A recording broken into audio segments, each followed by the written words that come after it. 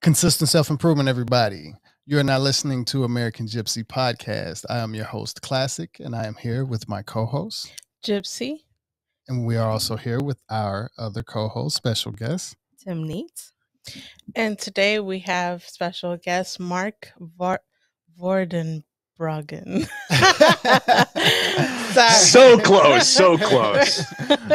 Vorderbruggen. I tried to practice beforehand. He is a Ph.D. chemist, a herbalist, a nationally recognized foraging instructor, and author of Idiot's Guide Foraging. Welcome to the show, Mark. Welcome. Thank you for having me. It's a pleasure having you.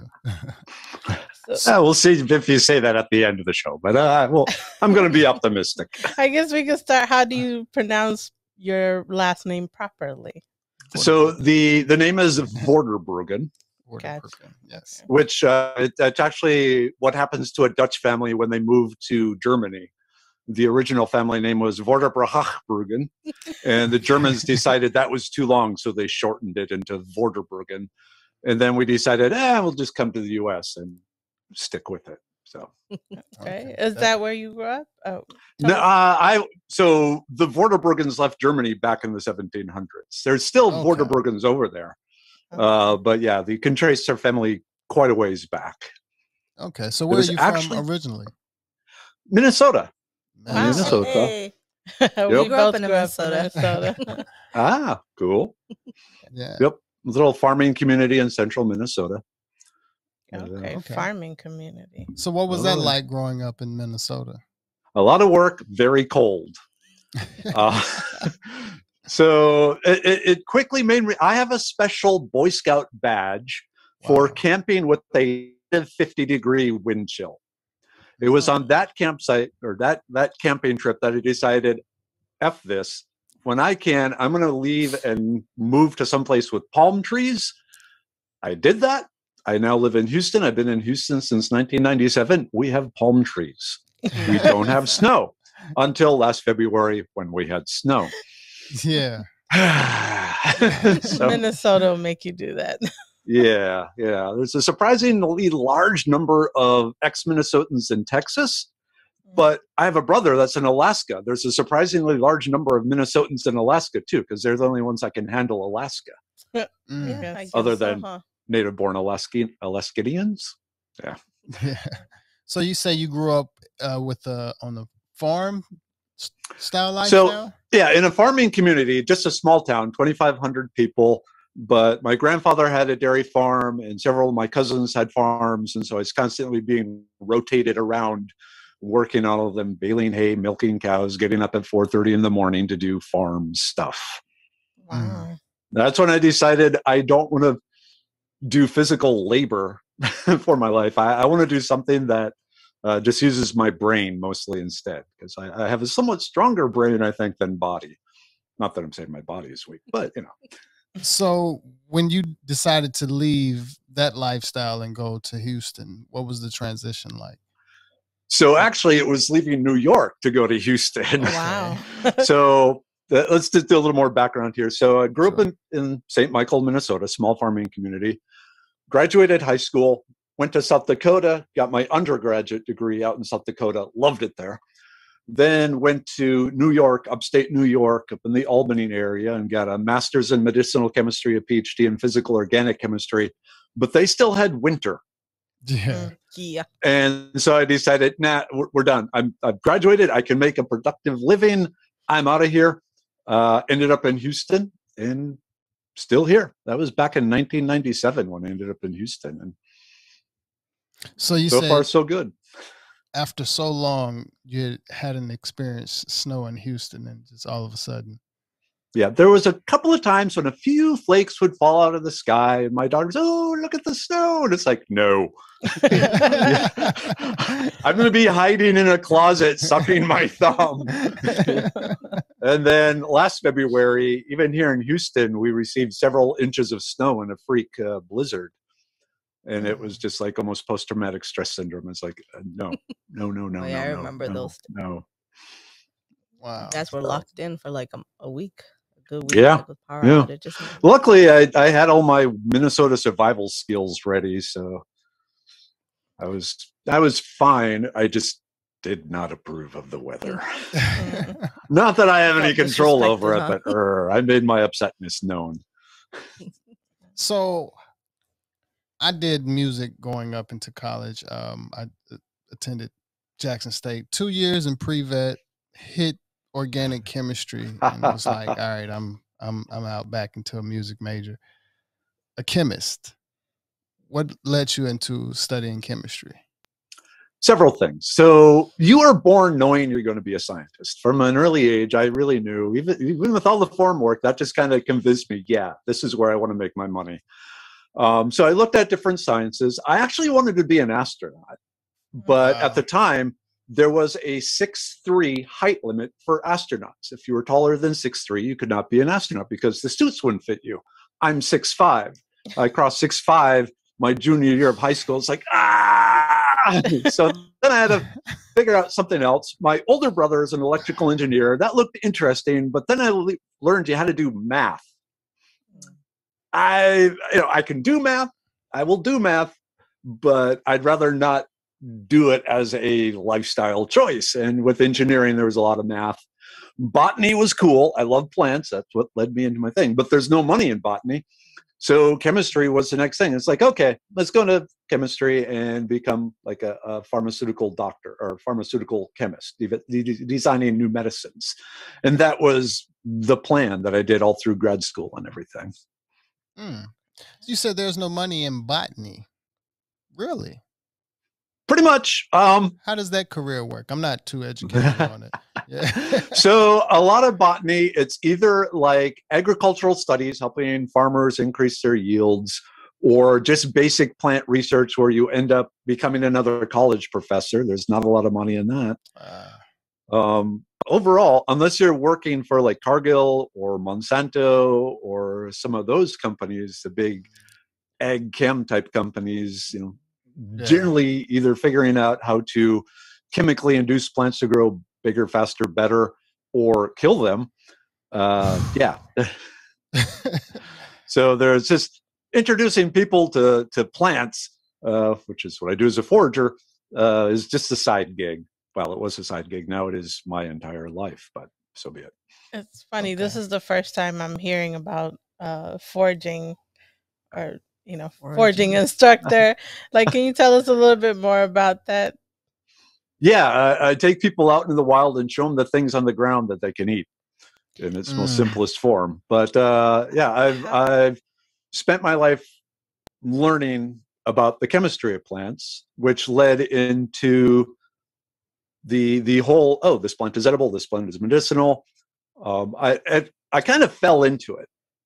Back in '97, when I moved to Texas, I set up a website devoted to hiking and camping in Texas. At the time, there weren't really any websites like that. So every weekend I'd go out and I'd go to a park or do a kayak trip or something and then write a blog report about it. But during that, I would also report some of the interesting plants I found that were edible or medicinal. And people started contacting me and say, hey, we're going out camping next weekend. Would you come with us and teach us about these edible and medicinal plants? It's like, yeah, okay, sure.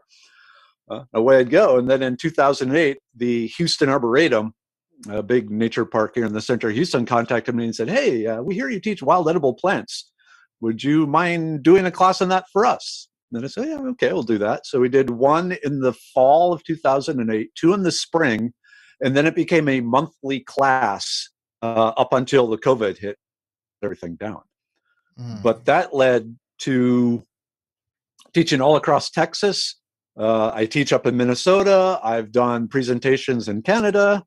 I've done classes in Georgia. There's a big following in Israel and in Afghanistan because they have very similar climates and plants that Texas has. So a lot of military people during the Afghan war and the times after that, I ended up with a lot of them taking my classes just to get an idea of what they might be able to eat over there. So it just kind of exploded, led to the Idiot's Guide Foraging, and me being here tonight. So awesome. I assume it's pretty hard foraging in Texas. Like, it's a desert atmosphere. Does that make it harder? No. So this is only one part of Texas. Right. Okay, it's half of Texas. Half of Texas. The other half is all nice piney woods and oak forests and swamps and very, very plant-rich areas that have plants all year round because there's no snow, very minor winters. So a lot of the summertime plants from like where I grew up in Minnesota, a lot of the edible weeds and medicinal weeds are actually wintertime plants down here, which means I never know what time of year it is because I'm looking at the plants, and in my mind, I'm seeing cleavers, which is a summertime plant in Minnesota and a wintertime plant in Texas. And unless I really pay attention, I get confused as to where I am, which is kind of embarrassing to admit. Knowledge. But too many places in my life. Yeah. Yeah. They so overlap. With foraging, there has to be some crazy risk that come along with finding out what's edible and what's not. No, thankfully we have 83,000 generations of humans have taken all those risks. Okay. So it's all based now on historical records, ethnobotanical records, other things like that. I'm not going in the wild and eating random things saying, "Oh, I didn't die." Okay. So it's all known. Most of it is no longer common knowledge. But like growing up in Minnesota, my parents would take us out in the woods just about every day. And while we were out there, Dad would be munching on things that he was taught to eat by his parents and his grandparents. And my mom would be doing the same thing. So we grew up, or I grew up in a foraging family, me and my brothers. So it was really common knowledge in my family. And I was always kind of shocked when other people didn't have this knowledge. Because it was just, what do you mean? How didn't your parents teach you anything? And apparently not, because it wasn't common knowledge. Yeah. But it kind of makes sense. Because I'm 53 now. I'm Gen X. Our parents were the last parents that had little fear of letting the kids just roam wild. But all the generations of parents after that, they keep their kids close. And especially with nature, every plant is poison ivy, every snake is a rattlesnake, every spider is a black widow. There's this fear and lack of knowledge of nature, which, because the parents have it, they impart that on the kids. And now we're getting a whole generation of people who not just don't really know anything about nature, but actively fear it. And so one of my things I've set myself to do is remove that fear from the adults and the kids and say, look, no. For, like I said, 83,000 generations, this is where we got our food. This is where we got our medicine. Let me show you these ancestral plants, these ancestral medicines, and kind of reconnect you to nature. Yeah. In a nutshell. I was gonna say one of the things you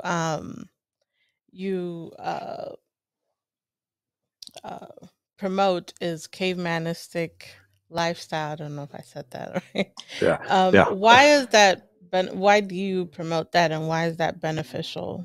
And what is it? Explain it to me a little bit, because this is the first time I'm. Okay, I like to promote myself as a preacher of Cavemanicity.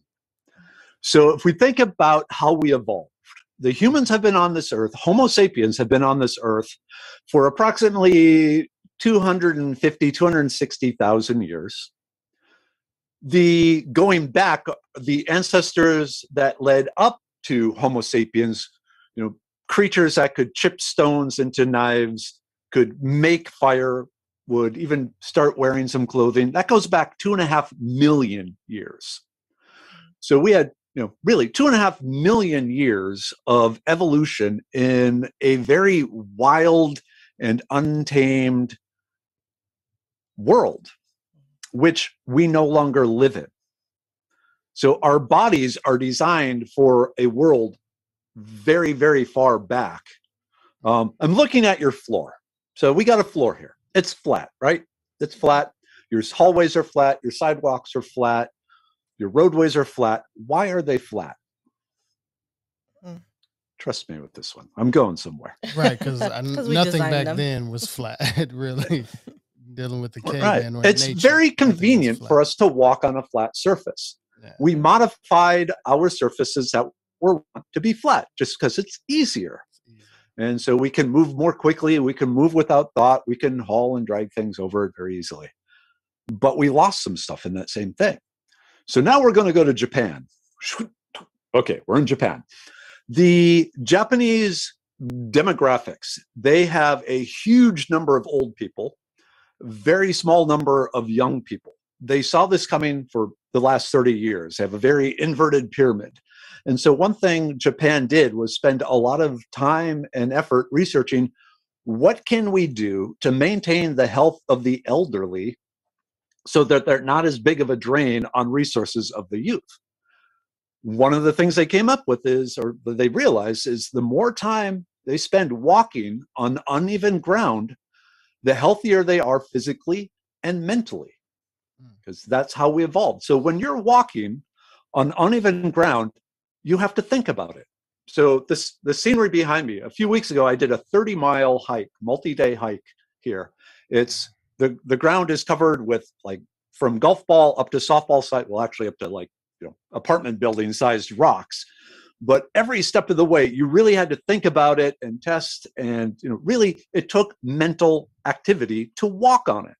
Mm-hmm. So the brain is getting a huge amount of exercise. It's like doing Sudoku puzzles or, crosswords and things like that. The brain, evolved to walk on these uneven grounds. It works as exercise for the brain because that's what it was supposed to do. While it was, testing every step and paying attention every step and figuring out where to put the foot, it's also sending all sorts of signals to your core muscles. Your core muscles are what are responsible for your balance, among other things. Yeah.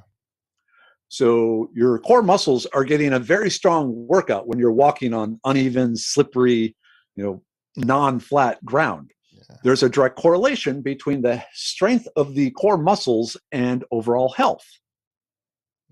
So by having flat floors, we're not getting the workout on the core muscles. And so, again, we got health issues. Going further, sense of balance. The more time you spend walking on uneven ground, the better your sense of balance becomes. You're less likely to fall. This plays a role, again, as you get older, because it reduces the incidences of falling and breaking a hip. If you're over the age of 70 and you fall and break a hip, which is a very common accident, it's pretty much a death sentence. A lot of people don't live more than a year because it's such a traumatic injury and such a crippling effect on the lifestyle that it's just like they give up. Yeah. So just walking on uneven ground, the way our ancestors did, it stimulates the brain, it keeps the core muscles strong, it improves the sense of balance, all these sort of things. This is just one part of the whole caveman lifestyle sort of thing, just getting out and walking on uneven ground. Do you want to hear more? Yes, because I didn't know about that either.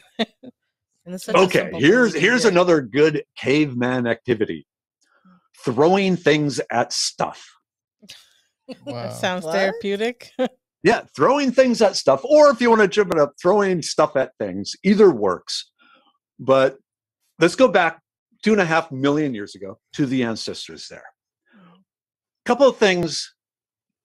They started figuring out a couple of things. One, if I take this rock and throw it at a little squirrel or rabbit or something, and I kill it, I get to eat that thing.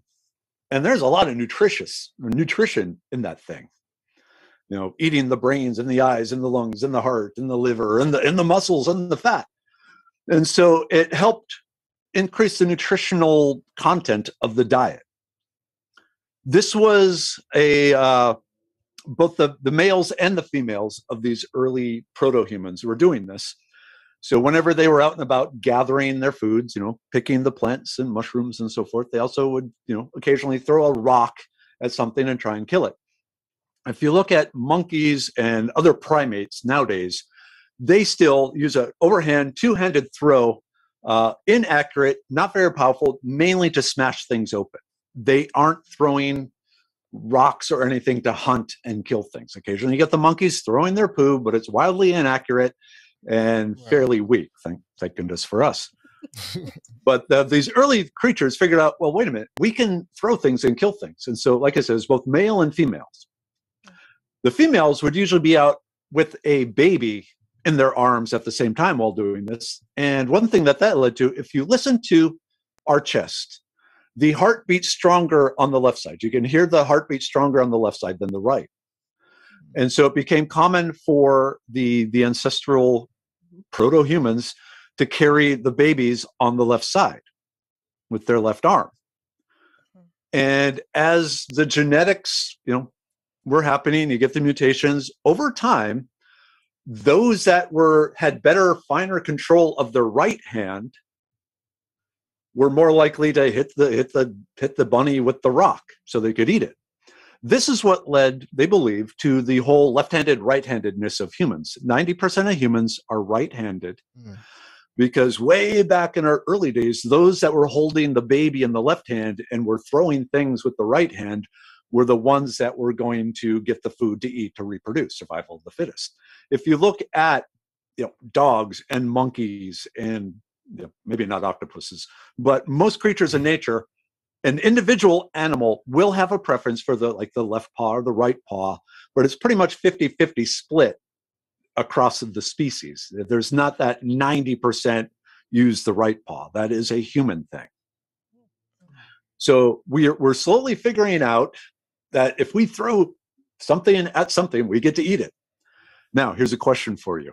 When you are throwing something to try and hit a target accurately, what is the window of time you have to release that rock to hit the target? So, you're starting back here, you have a very specific time when you have to release that rock for it to actually hit the target. What do you think that window of time is?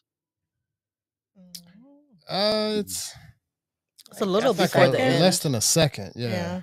Yeah, it's 1/16,000th of a second. Yeah. 1/16,000. If you're 1/16,000th too early or too late, you miss the target. Yeah. So we got very good at seeing where the target is, eye-hand coordination, throwing the thing, throwing it strong. We have very specific shoulder development to allow us to throw that other primates don't have. And we developed to very, very accurately throw things to kill the bunny, the squirrel. But something else was happening during that same time. So that is a very specific, controlled movement. Now, there's another very specific, controlled movement that humans do that no other creature does. Any guesses what that might be? No. Controlled movement. That requires very, very, very precise motor control. No. Well, no, because I'll give you a hint. Gorillas walk nice. We all have microphones. Talking. Okay. Talking requires very, very precise control of a bunch of muscles and breath and brain and all this sort of thing. If you look at the brain, the part of the brain that is responsible for throwing things at stuff is right next to the part of the brain that controls the language. And so the belief is that as we got better and better at throwing things, we got better and better at controlling lots of other aspects of our body. And that whole ability to do language kind of piggybacked on the throwing things at stuff. So that led us to becoming more efficient hunters because we could communicate plans and work with each other to plan things out, which then got us more food, which those that could speak and vocalize better, survival of the fittest, developed eventually into us. But the whole act of throwing things at stuff, again, is amazingly good for the brain. It's using the brain the way it was evolved, calculating, planning, releasing, eye-hand coordination. I tell people, if you don't have a place where you can throw things at stuff, learn to juggle, because now you're just throwing things to yourself. So learn to juggle, and then learn to juggle and walk, and then learn to juggle and walk on an uneven surface. You're a caveman. You may be a modern caveman, but you are giving your body the sort of things that it evolved to do. Going back outside. Oh, I love this stuff. You can tell that. I'm a preacher. I preach the caveman lifestyle. going back to the outside, walking on the uneven ground, walking around out in nature. When you're out in nature, all your senses get activated. You're looking at things, you're listening, you're hearing, you're checking different noises. You feel the wind on your arms. You're telling which direction the wind is coming from. You're smelling things, either actually going up actively smelling things or just picking it up in the air. That's because our ancestors had to constantly scan their surroundings for resources and for threats. So every nerve, every sensory organ was involved in analyzing their environment constantly, again, for resources and for threats. We don't do that anymore. We sit on a couch, nothing personal. We're watching a screen on the computer. Yeah, I'm doing the same thing. We're using our eyes, we're using our ears. We're not really paying attention to what we're feeling. Occasionally we'll feel, ooh, that fabric is nice, or nice dog, or something like that. When it comes to smelling, frankly, modern humans, our main goal is to not smell anything. And we're constantly trying to hide scents, or just, we want lilac scent, pine scent, or nothing. That's it. So we've not giving the brain the sensory input that it evolved to constantly be taking and analyzing and studying and doing stuff with. There's a whole bunch of research that shows this may be a big part of the whole attention deficit disorders, because the brain is not getting that input, that exercise, that activity that it evolved to need. And so it just starts pacing around like a lion in a too small of a cage. And it's like, I got to do something. Ooh, I can annoy that person. I'm going to annoy that person. Poke, poke, poke, poke. So it's because they are not getting that input. They've been shown, repeated studies, that if you take a child with attention deficit disorders out into nature, just like 30, 40 minutes, 3 times a week, off the trail, actually out in nature, not in just like grass or anything, but in nature, the symptoms of the attention deficit disorder plummet as much as 90%, because that brain is getting this stimulus, it's getting that exercise, it's getting that input and doing that analysis it was designed to do. And it's so happy doing it. I think one of the great tragedies in life is that they no longer have recess. Not just in schools, but I mean, even in adult life. I think, they should, from noon until 1, okay, out of the building, out into the park, go run around, throw rocks at trees and, do that, and then come back in an hour. I think the human race would be much healthier, all sorts of levels. Mentally, physically. Yeah. Like lately, I'm finding out a lot of things that we do in society is leading to attention deficit, from like too much screen time to now I'm finding another variable that's causing the And of course, you might have heard about blue blocker lights. These are actually, these aren't blue blocker. I just realized I don't have my blue blockers on.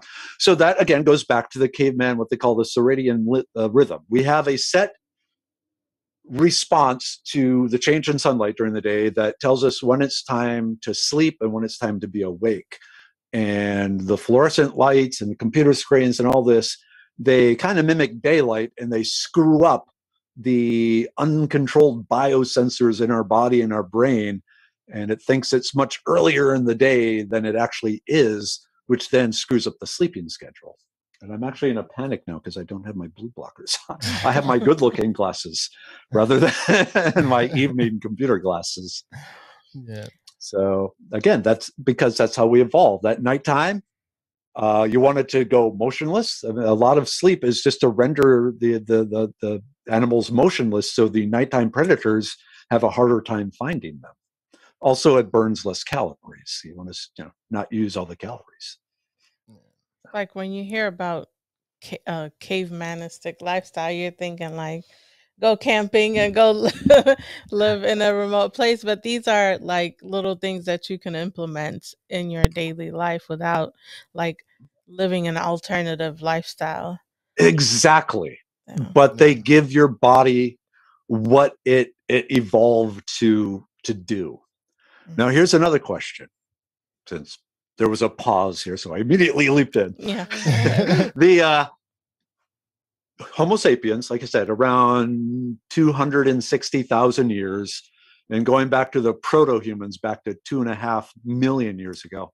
How many ice ages do you think Homo sapiens have been through, and how many ice ages do you think as the whole evolutionary process we've been through? That's a good question. There's more than one ice age. Right, because I know they talk about one, specific ice age, but yeah, you don't hear about continuous 3 or 4 of them. Yeah, so Homo sapiens have been through 5 ice ages. Wow. Going back 2.5 million years to our proto, humans, it's been more like 12 ice ages. So this leads to what's called the intermittent cold therapy. We, Homo sapiens, are designed for cold weather. We have certain biological adaptations that help us survive cold weather. Some of it is good if you harness it. Others of it are bad because we don't experience the cold climate. We have heaters, we have air conditioners. We don't have the cold that our ancestors survived. So fat cells. We actually have 2 types of fat cells. We have the white fat and the brown fat. The white fat is, think of it as marshmallows strapped to your waist. It's the insulating area, or the insulating fat, that also is a energy storage for when there hasn't been any other food or calories for a while. So it's a storage of emergency reserves and also insulation. And it behooved the early cave people to have lots of those white fat cells because they didn't know when they were going to get calories. They had to stock up if they had excess calories that weren't burned that day. They'll go, oh, I know what I can do with this. Pack. There you go, dude. You're set. Nowadays, that's kind of a problem for us. But there's another type of fat called brown fat, brown adipose tissue, if you want to get all scientific-y about it. But whereas in the white fat, each fat cell has, all the fat is just one big glob. And it's very hard for the body to access that and use it for anything unless there's nothing else for it to use. In the brown fat, it is tiny little granules of fat, each with a lot of iron in it. What the brown fat, its main purpose is for powering shivering. So when you shiver, you immediately need a whole bunch of calories. You need a whole bunch of energy because your body's going, your temperature is getting too low. You're going to die.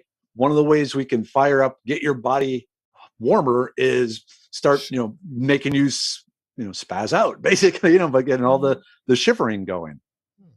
So your body is designed to have these special fat cells that are really there for emergency shivering.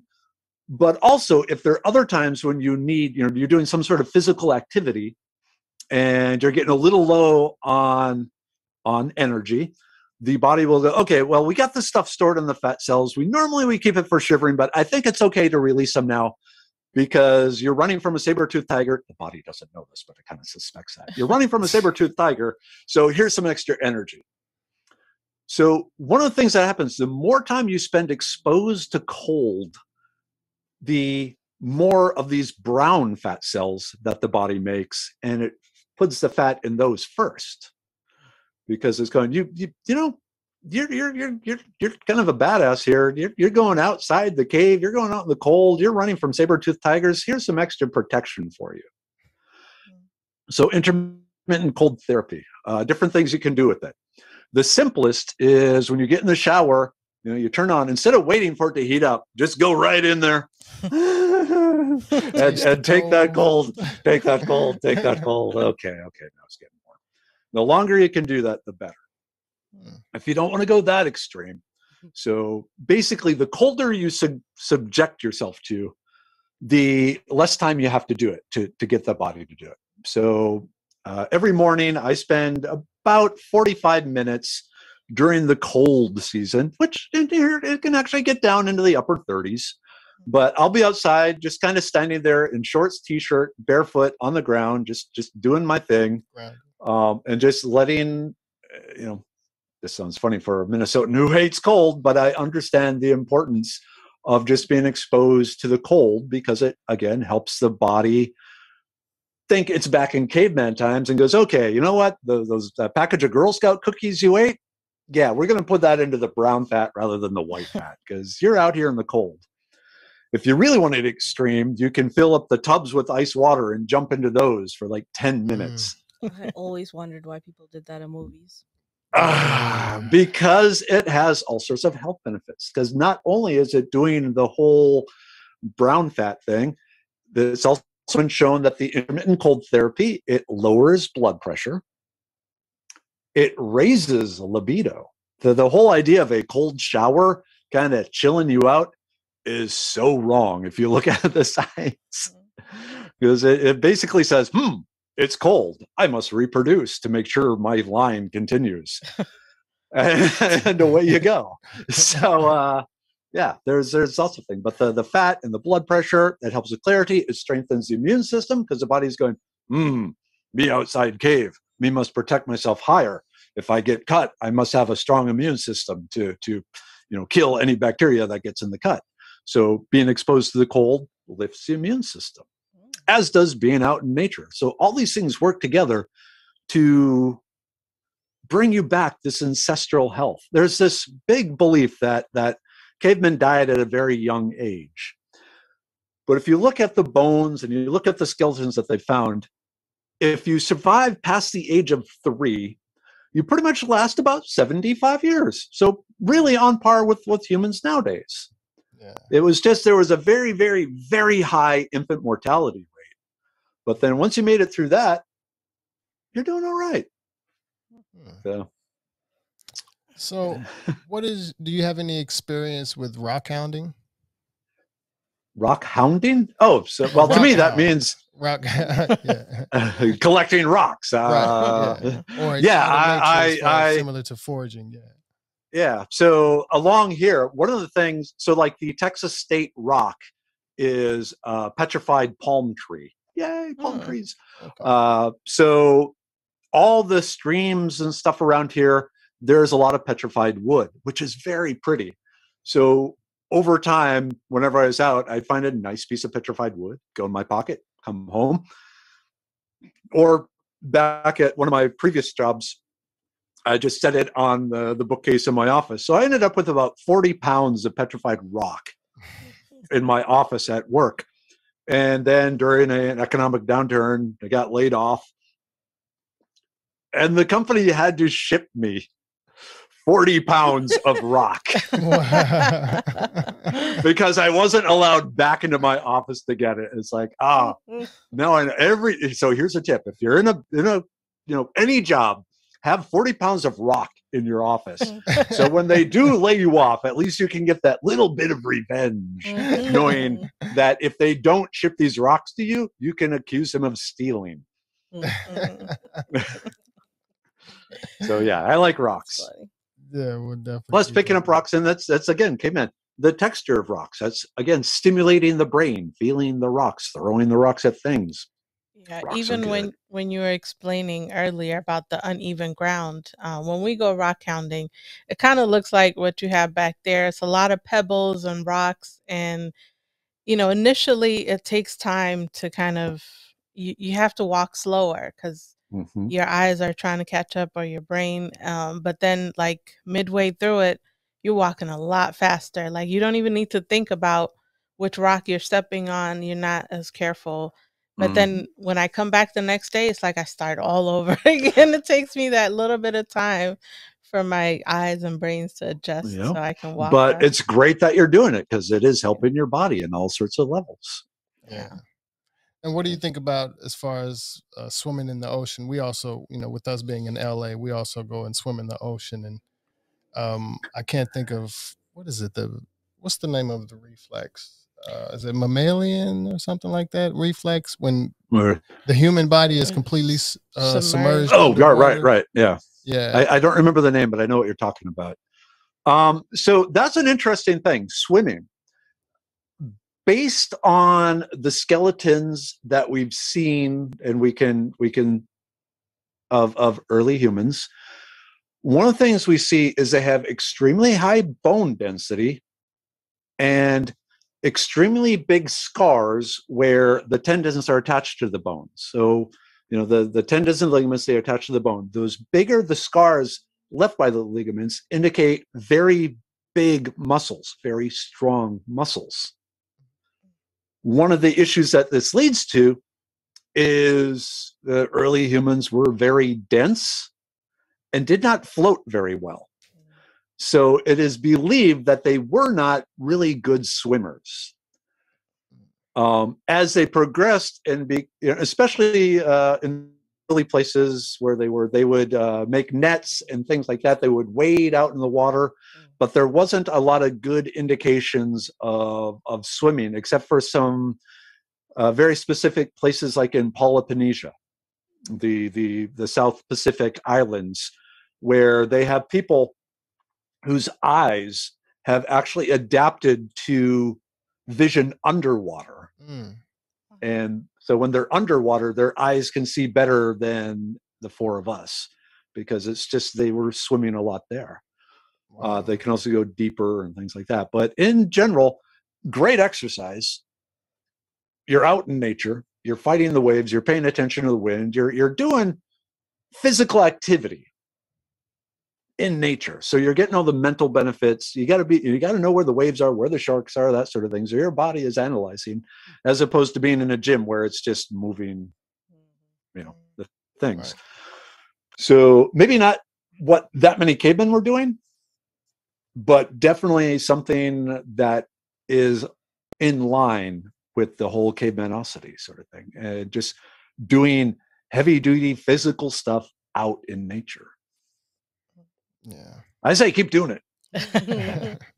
Yes. When you're doing, have you ever went into like a more primitive, or I don't know if that's a good word for it, but just more early. Of a ruler, we go with environments, just to kind of do some research or just see what you can get from it.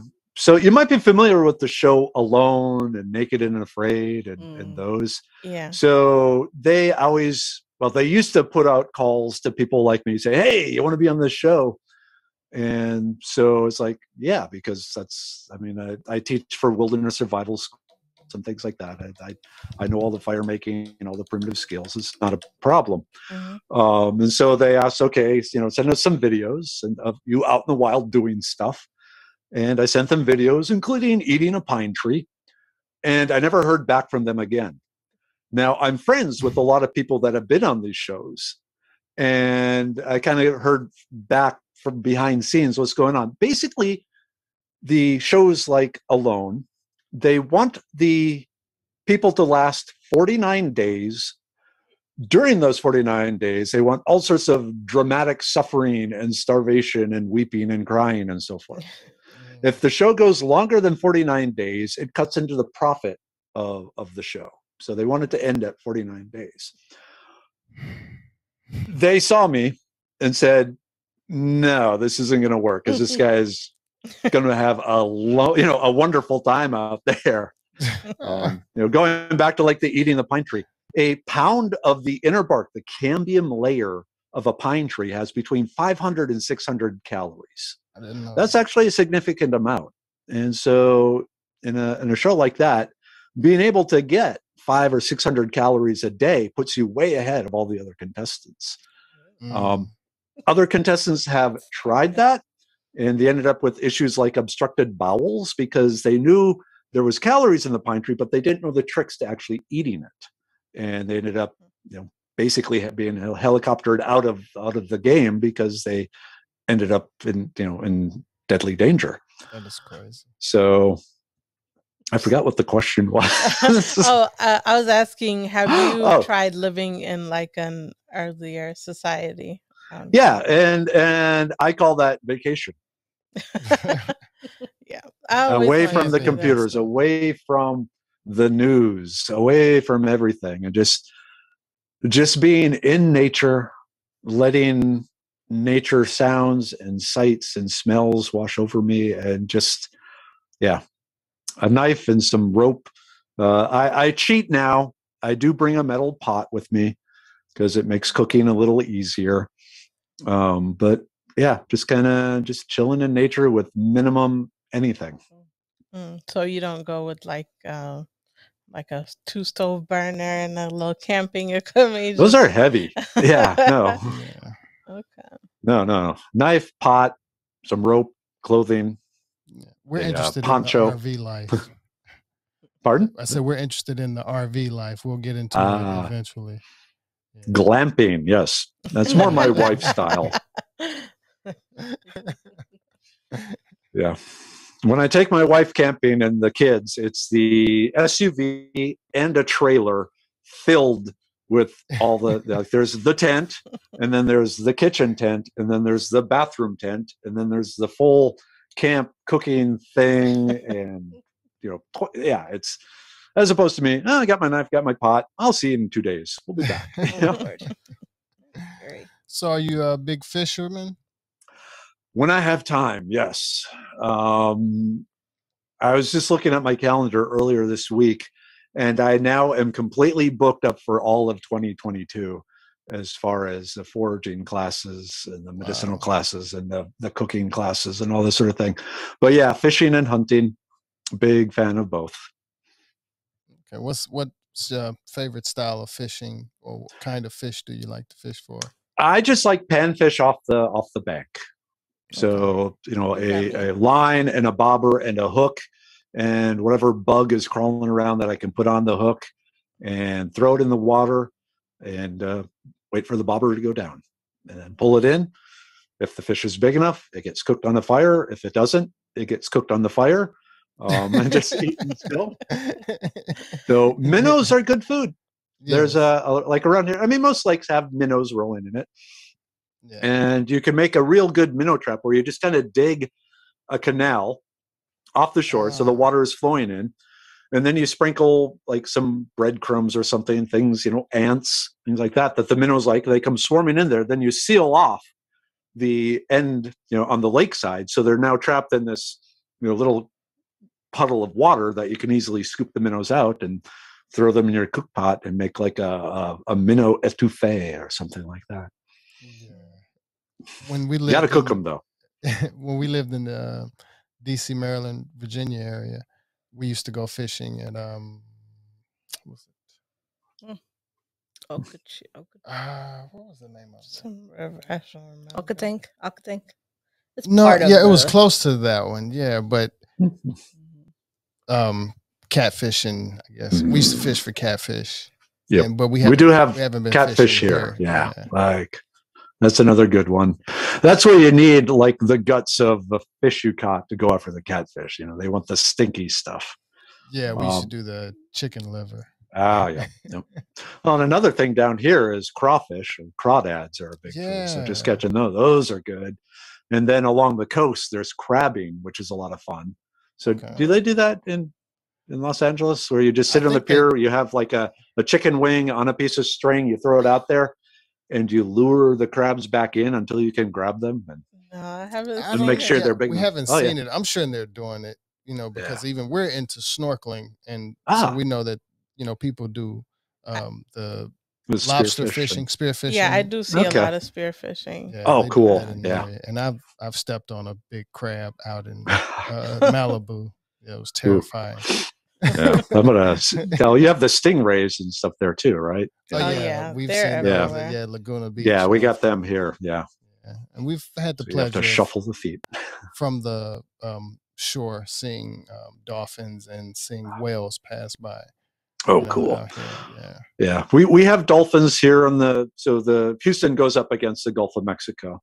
Yeah. So we have the dolphins. There's a ferry that goes between two parts of Houston. There'll be dolphins swimming in that. Nice. But we have a lot of the stingrays and flounder and we also have a lot of sharks, same like you probably do. So the sea fishing, even from the shore, requires more gear than I'm willing to buy. Yeah, so I don't do that. I just do it on the side of the river, side of the pond, side of the lake. Yeah, I haven't done any sea fishing myself. Yeah. Well, before I'm sorry, I had a question. So, say someone is in your part of Texas, Houston, in a rural area, and they're camping or, you know, going on the trail and they get a cut, what's like the most common thing they can find to disinfect? Okay, so antibiotic. Around here, a really good one is lichen, in particular, a lichen called old man's beard, which kind of looks like this, but growing on trees, kind of this gray, scraggly stuff. It's loaded with a compound called eosinic acid, which is a very potent antibiotic. Another good one is goldenrod. The leaves of it contain both anti-inflammatory and antibiotic things. Another thing we have down here is what's called an oak gall, Gall. What this is there's these things called oak gall wasps. They're a solitary wasp that lay their eggs in the young twigs of an oak tree.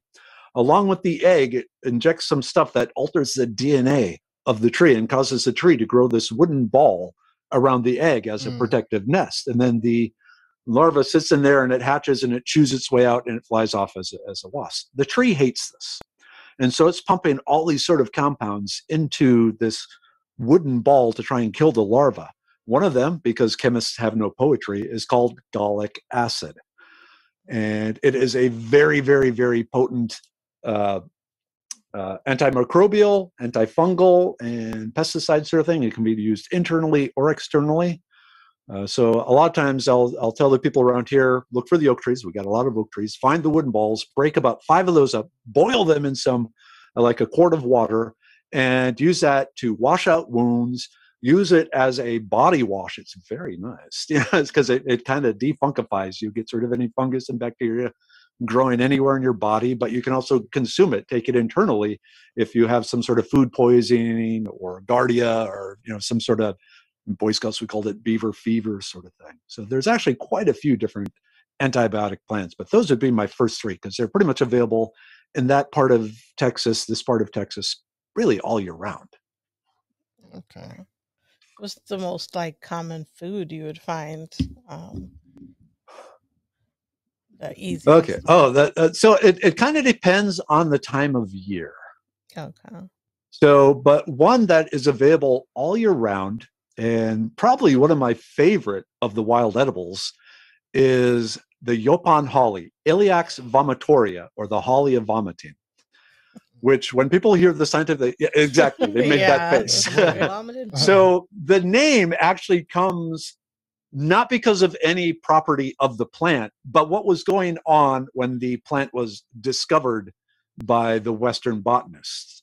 So the Yaupon holly was used by a number of the Native Americans all along the Gulf Coast, from Texas into Florida, in particular, often as part of pre-religious ceremonies, where they would be drinking lots of this tea made from the leaves of the Yaupon holly, throwing themselves randomly about, wildly flailing around and dancing, and forcing themselves to throw up. What they were doing was they were staying awake for 3 days. They were purging themselves of this world in preparation to enter the ghost world or the other world for the religious ceremony. So the Yaupon holly, the reason they were drinking so much of that is because it is the only naturally occurring source of caffeine that grows in North America. If you've heard of yerba mate, which is a South American holly, that also has caffeine. But in here, the Yaupon holly is the only North American source of caffeine. So they would drink it both before this religious ceremony, but also making themselves throw up. And the Western botanists, 2 young guys, are going, hey, what are we going to call this plant? Oh, let's call it the holly of vomiting. That'd be funny. Okay, yeah. Iliax vomitoria. So what's interesting, though, is it became a trade good. Back before the United States was the United States, lots and lots of this Yaupon holly leaves were being sent up to New England, where they were buying it and drinking it as tea. This actually started impacting the English tea sales.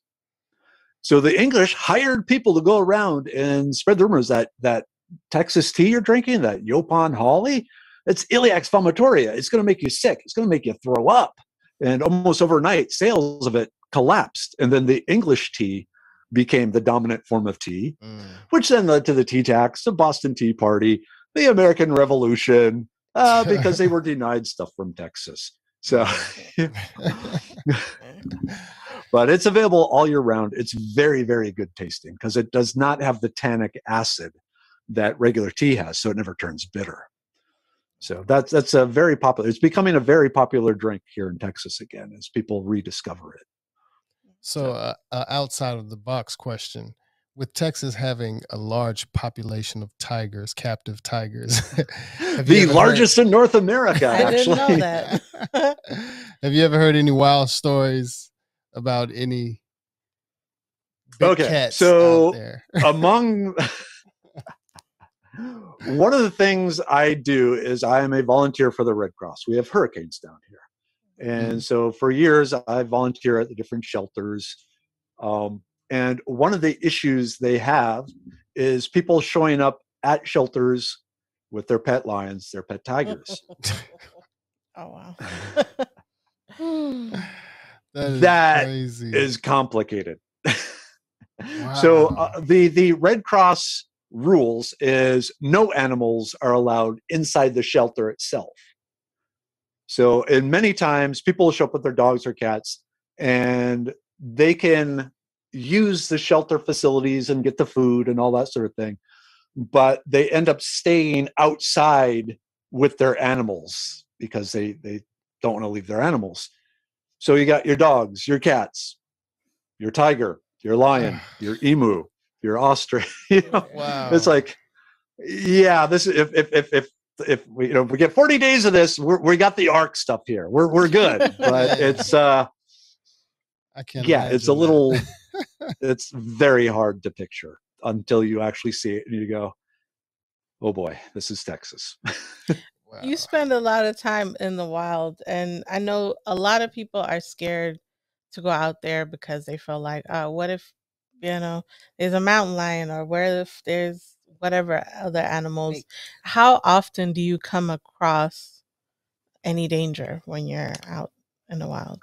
Okay, so here in the Houston area, and that says the Houston area in like 300 miles in any direction from Houston, the only real threat is rattlesnakes and copperheads, and usually 4 or 5 per day. When you're out, you'll encounter them. Wow. They're very thick. So you learn, you have your walking stick, you're tapping the ground in front of you, you're paying attention for the copperheads. The nice thing about copperheads is they are rather non-aggressive. So unless you actually step on it or accidentally kick it or something, it's usually just going to go, I'm just a pile of leaves. You don't see me. You don't see me. Okay, good. So many a times I'll have stepped right over a copperhead that I didn't see, that like a hiking buddy behind me said, hey, you just stepped over a copperhead. Okay. So one of the things I don't like tents. They're too small for me. I'm 6'5". Most tents, backpacking tents, are designed for people much smaller than me. So I either do a hammock or just sleep on the ground, caveman style. Wow. My only real fear with sleeping on the ground is a snake cuddling up next to me for warmth. So I've trained myself to basically, when I wake up, don't move until I can like do a visual scan. Is there anything pressed up against me that wasn't pressed up against me last night? Okay, we're good. Now we can move. So, but that's really the only thing. Now, if you go out here to West Texas, there are mountain lions, there are bears. So you have to do, like when you're camping, you do the triangle of life. You cook in one spot, you do your dishes and store your food in another spot, and you sleep in a third. So you have basically 1,000-foot side triangle. So from where you're cooking and eating, it's 1,000 feet to where you're sleeping, and another 1,000 feet to where you are storing your food. So you aren't sleeping where there's food or where you stored the food or where you prepared the food. That's just one of the things. But also, especially the park rangers, they'll let you know if there's a bear or a big cat in the area.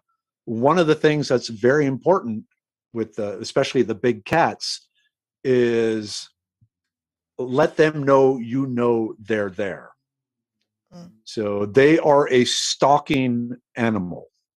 They are hoping to sneak up on you. So every so often you want to go, ha! Just turn around and point. You know, even if there's no, it looks kind of silly, but it may save you, you know, turn around, may you know, save your life. so it sees your eyes are looking in its area, sort of thing. They even sell bandanas with fake eyes on the back to help with that. But also you're constantly, because when you're out in nature, again, your hearing becomes sharper and all this. So you're listening for like the scatter of pebbles or something, because that means there's something other than you walking around by you. You're also, the big cats, traditionally, they smell really bad. And so they are trying to sneak up with you with the wind blowing in your face and then come in from behind. But if the wind shifts and suddenly you smell like a really strong cat urine smell, it's like, oh crap, you know, there's a big cat around you. You also look for the footprints. Again, you're looking at the ground, looking for rocks, and you see the cat's paw, and you see a big, you know, cat print like this.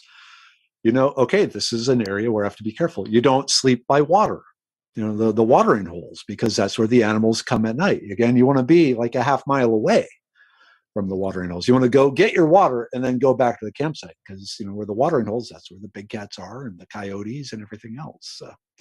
They're just different, you know, skills how to deal with the risks of nature. We humans have been dealing with this for 83,000 generations. It's just, it's not taught in school anymore for some reason. Yeah, that always bothers me. You don't learn any survival skills, how to make fire, or just, you know, how to survive. Yeah, nothing. You know, what's edible. My my older daughter, she in first grade, I got a call from the principal and said, "Hey, we got a problem. Your daughter has been feeding kids plants from the playground. She's been she's teaching them wild edibles." And that's okay. And, you know, we had a meeting, and she showed me which plants that, you know, she was eating. Yeah, those are edible. What's the problem? And I said, no, we can't allow this. This is not not happening. And then for the next 8 years, we homeschooled our kids. So it was like, okay, if that's not what you want, then you don't get my daughter. Yeah. So. Well, on the note of camping, I get conflicting news about how to handle bear situation. Like, some people say make a lot of noise, and some people say bear spray or bear horn doesn't work. How do you deal with that? Okay, so here's the thing. It depends on the time of year and the type of bear. So you have to take that into consideration. In the early spring, when the bears are coming up out of hibernation and they're hungry and looking for food, noise and stuff goes, hey, that might be a deer. That might be a, you know, something I can eat. And, you know, a bell and a stick isn't going to do much to keep them away from you, because that's ringing a dinner bell. So that's where the bear spray is one of your, you know, your benefits there, or, you know, other sulfur, potassium nitrate, carbon type based defensive mechanisms. But yeah, you want to try and scare them away. You actually want to, frankly, inflict pain on them if they're trying to, because they see you as food. You're a yummy treat. So, not to scare you, but yeah. So in the spring and that time of the year is when the bear spray is probably when you want that. In the fall, when they're gorging themselves on the ripe berries and gorging themselves on the salmon and things like that, and they're getting fat and chunky, usually if the thing they want to eat puts up any sort of scary looking resistance, it's like, yeah, I'm not going to eat you. There's still all these fish, these other berries right here. So that's when just looking big and yelling and screaming and waving your stick at them is more effective. Then in the summer, it kind of is a transition state. But again, even in the summer, depending on what's available and the ecosystem you're in and what food is available for the bears, usually the yelling and screaming has been effective. I'm 6'5". I can roar very loud and swing very large things. So, you know, your mileage may vary. Yeah. And this is also mainly with the black bears. So the black bears are still, they can eat people. They have eaten people. But generally, they are easier to scare off than the grizzly bears. bears and the polar bears. Probably don't have any polar bears where you're at. I don't have them where I'm at. My brother up in Alaska has polar bears he has to deal with. We have a lot of coyotes here. They can be, mountain lions are worse than coyotes. Yeah. But if you're dealing in an area with grizzly bear, then bear spray 100% all year round. Because you being big and scary, it's like, what? You're puny. You're nothing to me. Yeah. I have claws bigger than your hands. If it's you mating are season, food. we could be the same size, and it's still we gotta fight. Yeah. When they said the bear spray, they take out elk. You are not an elk.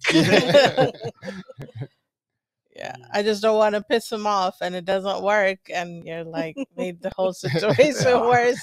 Yeah, and like I said, in midsummer and into the fall, the bells and the noise and the banging sticks before they see you, because the last thing you want to do is surprise a bear or get between it and its cubs, because then it goes into mama bear mode, and all bets are off. So you want to try. Okay, so Art of War, Sun Tzu, the Chinese warrior philosopher. Yeah. He said, you always give the enemy a way out. You never completely corner the enemy, because a cornered enemy will fight to the death and inflict a great deal of damage on you. So always give them a way out. Yeah. Same with bears. You don't want to accidentally trap a bear, because then the only way out for it is through you. And that is usually very bad for you. And don't run up a tree. Yeah. Again, so there's some interesting theories that the grizzly bears can't climb trees. They're too big. And so climbing up a tree is one of the ways you're supposed to escape grizzly bears. Grizzlies. Okay. They can actually get fairly high up into big trees. So your best bet, maybe try and climb a tree. It's not going to help you so much with the black bears, because the black bears can climb way up in trees. Yeah, I've seen the video where they just... Yeah, again, the bear spray. If you're in an area with grizzly, I would definitely have a bear spray. Also, the bear canisters in your bag. All your food should be in some sort of airtight container where the smell of the food cannot waft out from your backpack or from your satchel or anything like that, because they will pick up on that. They have very good noses and can track it down very, very quickly. So a lot of parks and so forth require the food to be in bear canisters or bear bags or something that seals it tightly so that they can't smell it. Okay.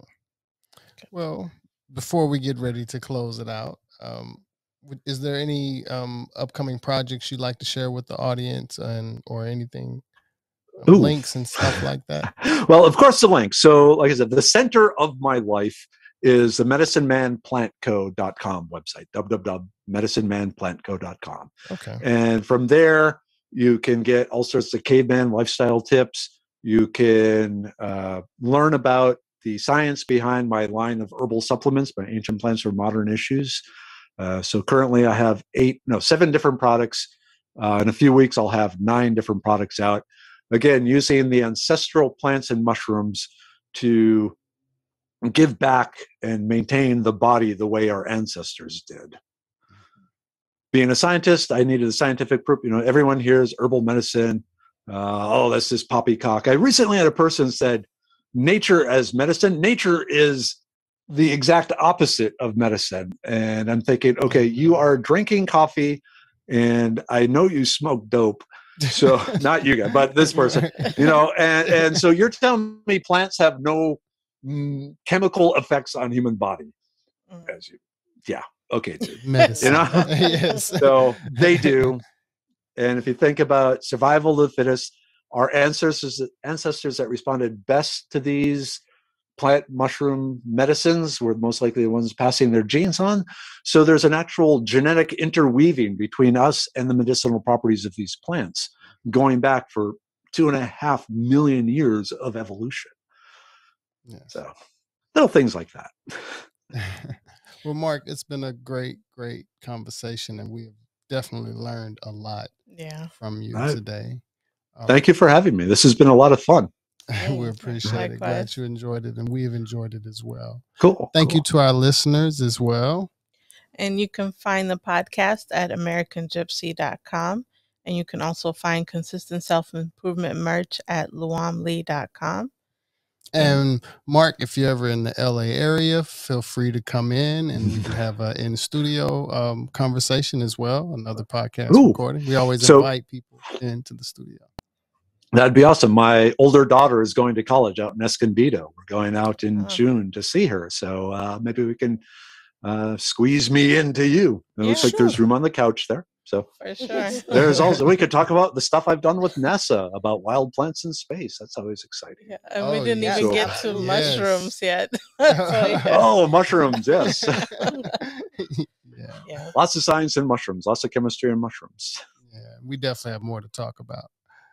Well, we appreciate the conversation, appreciate your time and consideration. Again, thank you to our listeners. You can also find music at Classic Carpenter on Spotify, iTunes, Tidal, YouTube, and all major platforms under Classic, KLACCIK, CARPENTA.